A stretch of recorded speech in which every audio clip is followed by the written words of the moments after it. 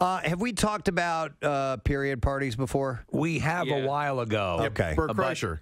Yes, Really? he brought them up. Bert Kreischer had one for his daughter. Oh, which was awkward. But they're like really they're ascending now in popularity. Well, so much so that they're starting to take off in the UK. So the British mothers are starting to throw period parties for their daughters when they first menstruate. Yeah, remember there was like an old commercial where it was when the girl got her period for the first time. It was like, let's go for ice cream. I forget what the commercial was, but it was like, let's celebrate. This was like when I was Why didn't you run alongside the car?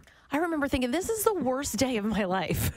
When that happened? Yeah, like really? I mean, you know what? Because I was a little bit older, so I understood it. I knew what was going on. I knew what the other kids were going through, and I was like, you know what? Like, if it doesn't have to happen, like I can wait. You know had a good first one, Carrie. You remember that? Yeah, of course. She had. I think the whole idea. I think actually is a good one. If for something that could be traumatic, that you could turn it into a plus. I mean, I think it's cool. Right? I mean, listen, if you or not a plus, but something that is something to be okay.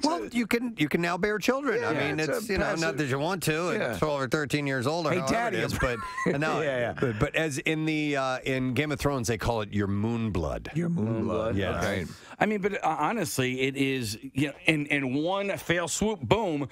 You're a woman now. Yeah. Whammo. And so there is no equivalent for boys. You know what I mean? It's not like we go to sleep one night and then we wake up and boom, we have pubes. Yeah. You know, like it's a pube party. it's a boner party.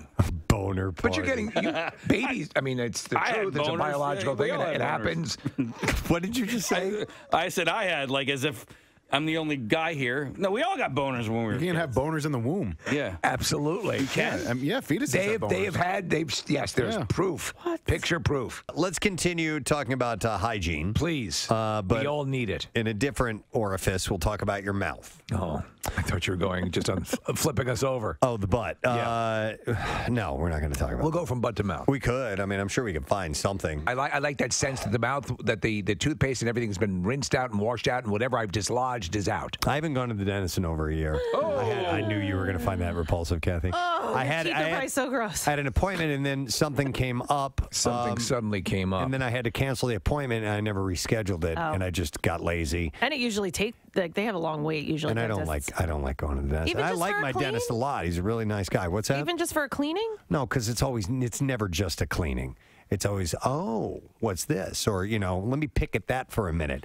Or here, we need to take some more pictures. Shove these uncomfortable things in your mouth and bite down for a little while.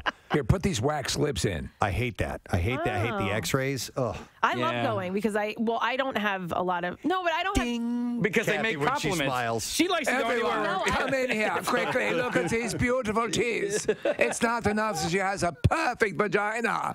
No, I like the feeling that my teeth are that clean, as you can imagine. No kidding. You have beautiful teeth. Hey, Kathy has the perfect mouth, the perfect vagina.